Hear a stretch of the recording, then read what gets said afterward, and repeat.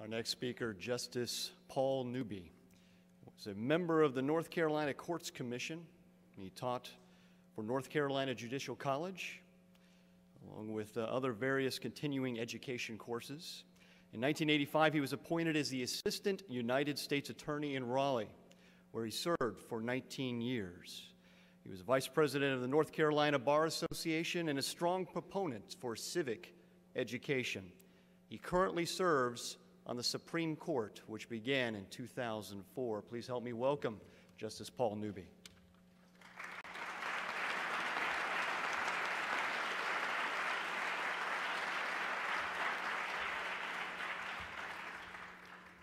It was May of 1787. In Pennsylvania, there was a debate about the forming of a new nation's constitution. But in North Carolina, the question before the court was whether or not the judicial branch had the right to say what the Constitution meant and could protect the Constitution. You see, the legislature had passed a law that deprived people of jury trials under certain circumstances. And yet the Constitution of the state of North Carolina clearly said that citizens had a right to a jury trial. Reasoning for the court, the justice said, if the legislature could do away with the right to a jury trial, could it not also do away with the right to election? Could the legislature not perpetuate itself through its own actions? Someone needed to protect the basic constitutional rights of the citizens. And the court reasoned that it would, by a process of elimination, would be the court. That's the first case, reported case, of judicial review, which comes from the Supreme Court of North Carolina, 16 years before Marbury versus Madison. And yet the role of the judiciary would continue to be debated for a period of time. You see, Hamilton, in Federalist 78, said the judicial branch has no will of its own. It simply decides cases.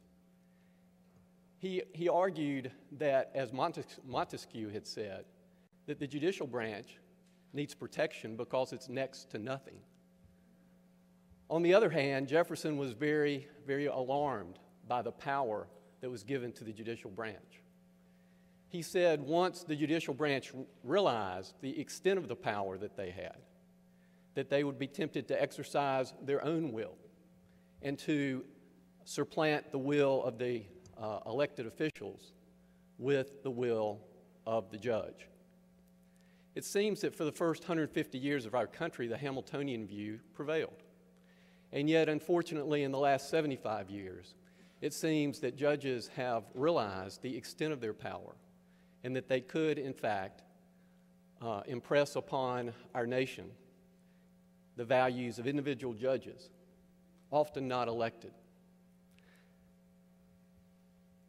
Certainly, we have seen time and again these actions of the judiciary which seem to seek to undermine the very foundations of our country. Washington clearly said that religion was indispensable for democracy to succeed. The preamble to our state constitution, written in 1868 by blacks and whites, before they restructured the government of the state of North Carolina, made a bold statement which I think captures the view of our fellow Americans. It says this, it says, "We the people of the state of North Carolina, grateful to Almighty God, the sovereign ruler of nations, for the preservation of the American Union and the existence of our civil, political, and religious liberties, and acknowledging our dependence upon God for the continuation of those blessings to us and to our posterity."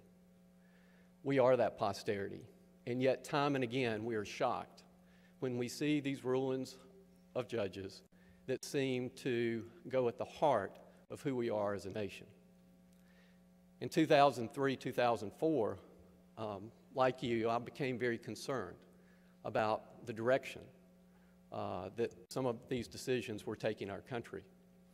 And I was convicted that I had not been fulfilling the command of 1 Timothy 2 that says that we're to pray for those in authority over us, that we may live quiet and peaceful lives in all godliness and holiness.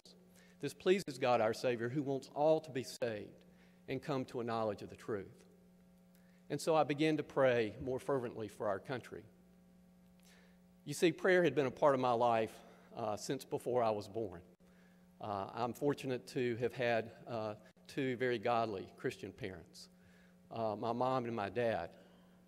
Mom, a school teacher, dad, an hourly worker, impressed upon me some of my earliest remembrances to see them on their knees individually in times of prayer, seeking God's blessings on our family before we would have our own family quiet time.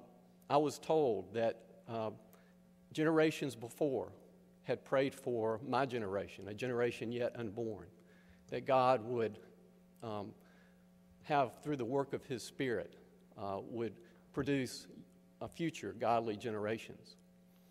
So prayer was something that I should have been practicing with regard to the leadership of our nation much more faithfully.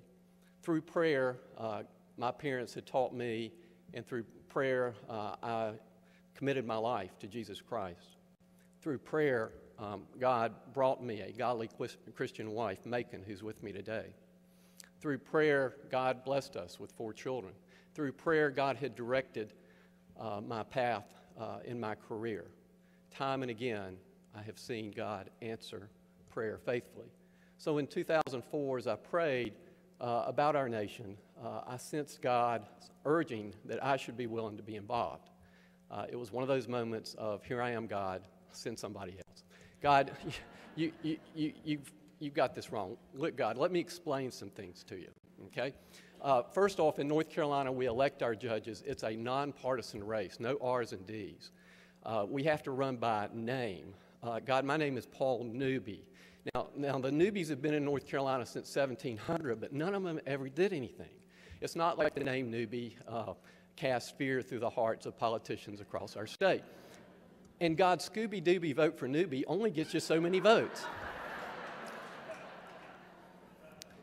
But God persisted that this would be something that we should be willing to do.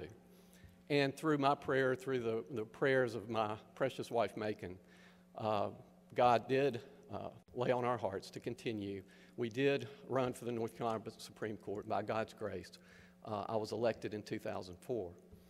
And by God's grace, I have continued to see His answer to prayer as I have prayed for the cases that come before our court, as I have seen time and again the way that God is faithful in always answering the prayers that we lift to Him. People say, well, Justice Newby, how should we pray for you? Well, first off, pray that I get it right.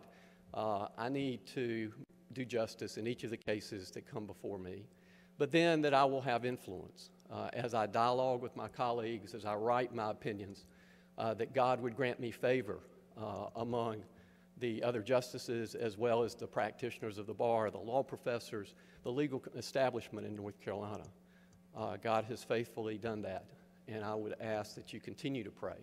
But then as you pray for judges across our nation, first off, I would ask that you pray consistent with Exodus 18, verse 21, where Moses' father-in-law came to him and described the kind of leadership Moses needed to look for. He said, capable people, you needed trustworthy people, and you needed people who fear God. Capable by education, training, and experience, they're qualified for the position. Trustworthy, that they are honest, that they will fairly and impartially apply the law, not be subject to improper influences like the applaud of the liberal establishment or other groups that would seek to influence improperly our judicial determinations. It's interesting that Lady Justice is blind, and she symbolically, the idea is that anyone who comes before the court will be treated equally and fairly. The richest of the rich, the poorest of the poor, the most powerful, the least powerful. Lady Justice has a blindfold and cannot see those before her. I had a 5th grader come up to me and say, Justice Newby, what's it like to have a job where you wear a blindfold all day long? And while I loved his literalism, the idea is exactly correct. The courts are not to see. The courts are not to impose their own will. The courts are simply to decide the cases that come before it. The fear of the Lord is the thing that allows us to have the rule of law and allows us to have a legal system that is not swayed by political tides, but is in fact simply deciding the cases before it. You see, to encourage the judges of his time, Jehoshaphat said this: "Carefully consider what you do, because you are not judging for man, but for the Lord who is with you whenever you give a verdict. Now let the fear of the Lord be upon you. Judge carefully, for with the Lord our God there is no injustice or partiality or bribery." You see, I pray, much as Chief Justice Roberts discussed, that our judiciary would be noted by its judicial modesty, by humility, by judicial self-restraint. I pray that our judges would humbly seek God's wisdom. James 1:5 says, "If any of us lack wisdom, we should ask, and God will freely give that." And yet it is that act of humility of asking that I pray that our judges would characterize. For Proverbs 2 reminds us that if we will seek God's wisdom, then we will understand what is right and just and fair, every good path. For wisdom will enter our hearts, knowledge will be pleasant to our soul, discretion will protect us, and understanding will guard us. I ask you to pray fervently for the judges in our country. It is so true that they, in an extraordinary way, influence and shape our culture and society. Pray that each judge would recognize his or her own limitations, would humbly seek God's wisdom. Perhaps again, we may be a nation where we can confidently say that our God is the Lord.